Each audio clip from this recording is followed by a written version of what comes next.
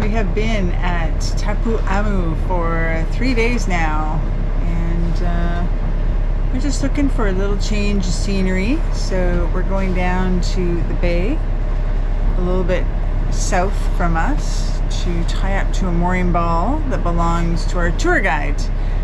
Because tomorrow we're going to do an island tour.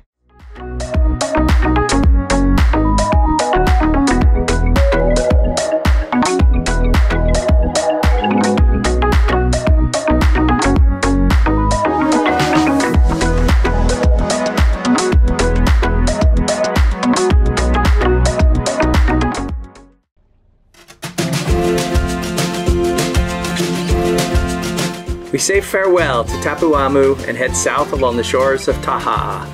Our destination is Hurapiti Bay, where we're going to tie up to Vanilla Tour's mooring ball for our land tour. A couple more days here to explore the island before we leave the lagoon and head west.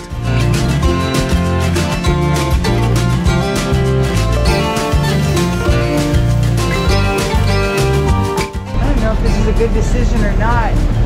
It's really windy in this cove, but hopefully when we get down in the bottom,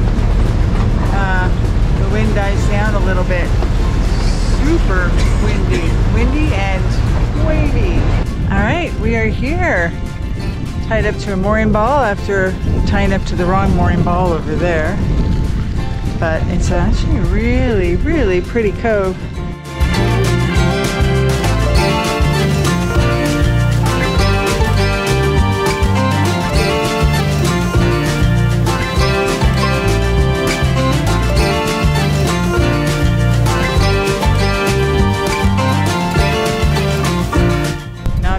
Not bad at all. This is going to be our home for another day as we go for our tour.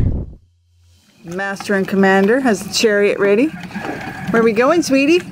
We're going to go to Taha'a and take a tour of the vanilla production on the island. Cool. Pretty cool. Ah.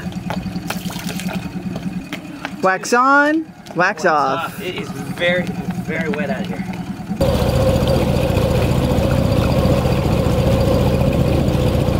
How's our outboard doing? I don't know. It's running. It's getting us there. We only have one gear though, right? Slow-mo? I got medium mo. I think I gotta get either the fuel filter changed or something.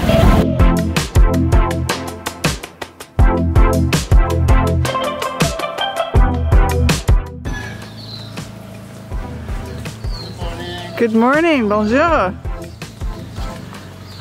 Hello, Rhonda. Huh? Welcome. Thank you. Noah. Noah. Oh, nice Noah. to meet you. Oh, Noah. Noah, like the Bible. Noah. Okay, Noah. You were right. I was right, it was Noah. Hi, buddy. Thank you. How for are you? Good morning. Yeah, Yes. You have a very nice bay. no problem. Yeah, it's Good. nice.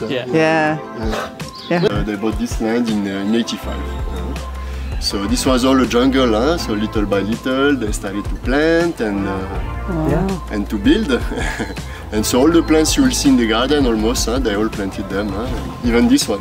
Ficus Benjamin. Exactly Wow. the same you have in the apartment, in the office, you know, they stay this high. Huh?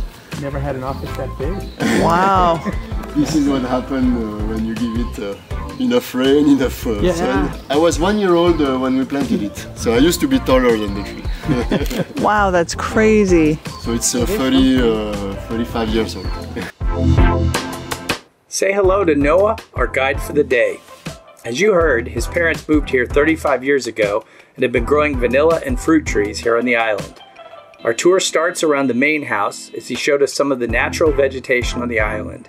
Then we head up to the vanilla plantation, nestled on a hillside and protected by the island's jungle.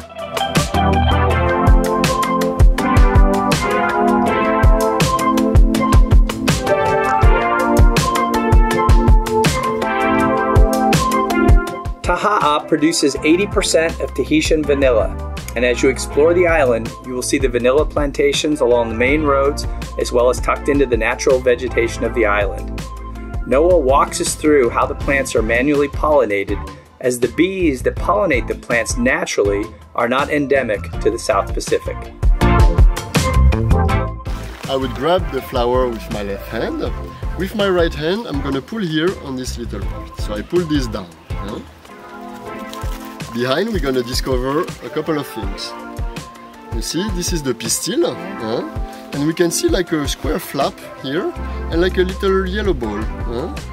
With my thumb here, I'm gonna lift this part, and behind we discover two things. On top, the pollen, that's the male part of the flower, and here, this little pocket is the female part of the flower, the stigmat. So you can see that they're separated by this flap, they cannot join. So with the stick, we're gonna grab the pollen directly on the stick, and we're gonna put it simply in the little pocket. Tack. We close the flap back, and it's done. The flower's been pollinated. This is an inflorescence. This is the flower from today. This is the one for tomorrow. So that's what I was looking for yesterday when I came. This is gonna be in 2 days. 3, 4, 5, 6, 7, 8, 9. You have 10 to 15 flowers that open one by one. I see. So each one's okay. And each one of those flowers makes a pod? Yeah. Getting there. So look here. There was a flower, but it was not pollinated. Here too. There was one here, but it was not pollinated. But I can see that this one was done 2 days ago. This one, 3 days ago. 5 days ago, this one. You can see how long that thing is. Yeah, you can see it's the stem of the flower that becomes the vanilla bean.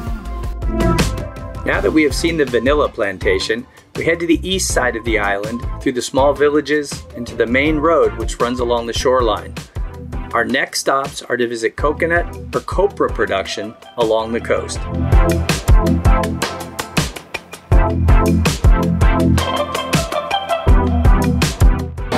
Then it's dried for about 1 week like this in the sun.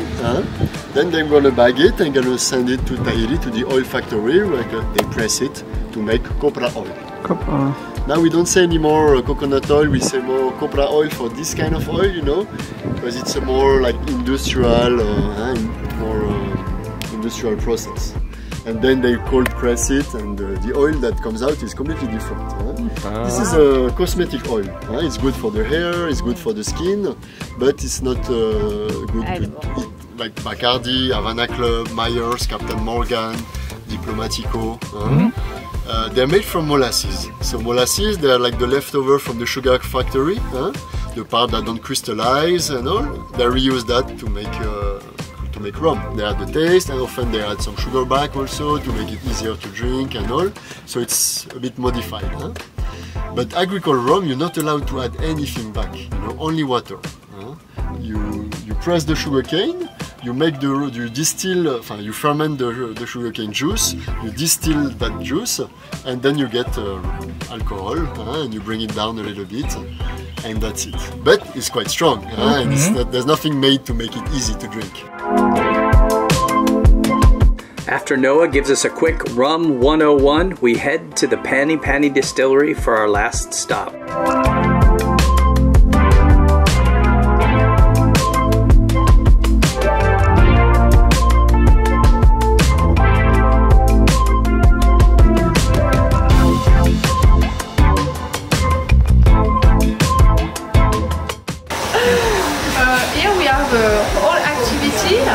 Rum and oil.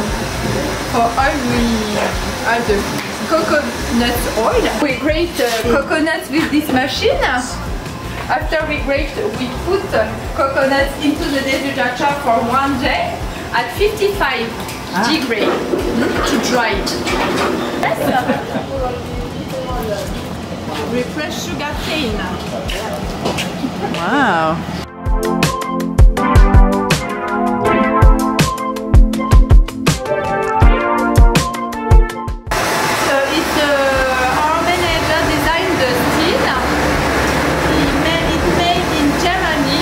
The dream for this rum started in 2005, and finally, after finding the sustainable sugarcane for the island in 2016, Pani Pani started to distill rum.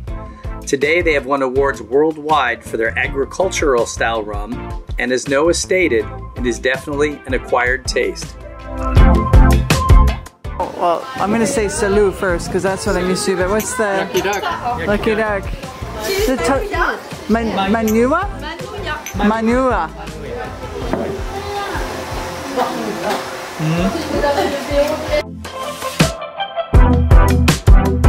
Now Noah provides fresh coconut water and fruit to cleanse our palates, and it's time to head back to Gargoyle.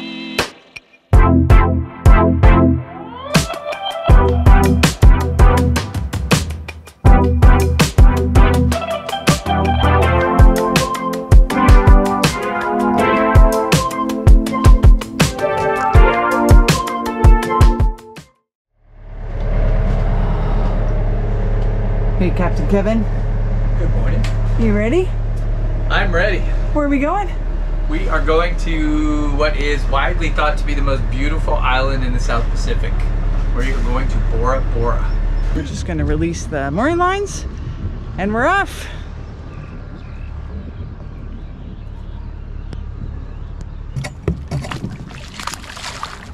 Okay, Kevin. We off? Yep. Beautiful bay. Gorgeous morning. How can Bora Bora be better than this?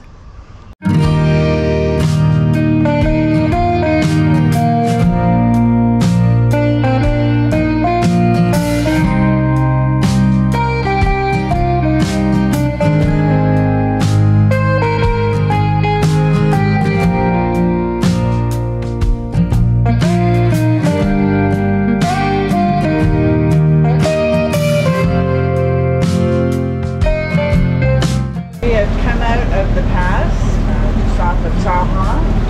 Taha'a is right off on the port side.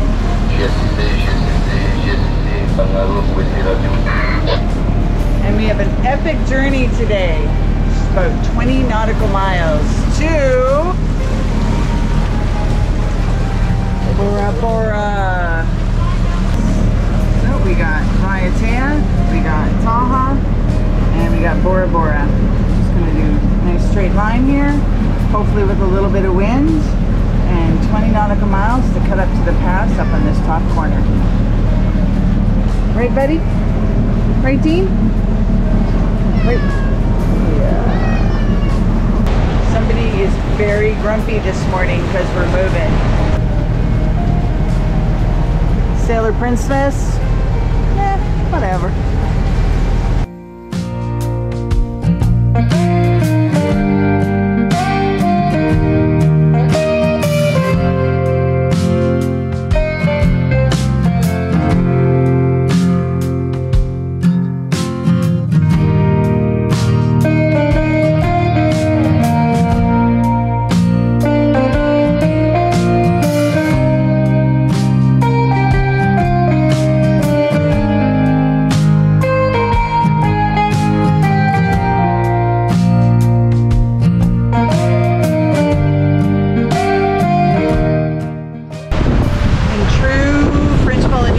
Form.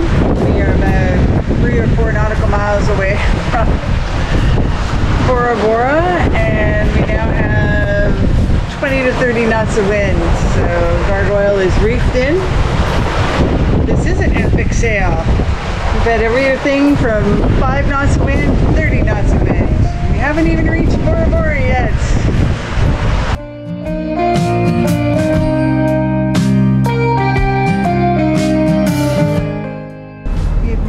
To Lagoon. Now we're heading to the Bora Bora Yacht Club, and hopefully they have a mooring for us. Let's get in the boat already, and we are officially tied up to the Bora Bora Yacht Club. We're here.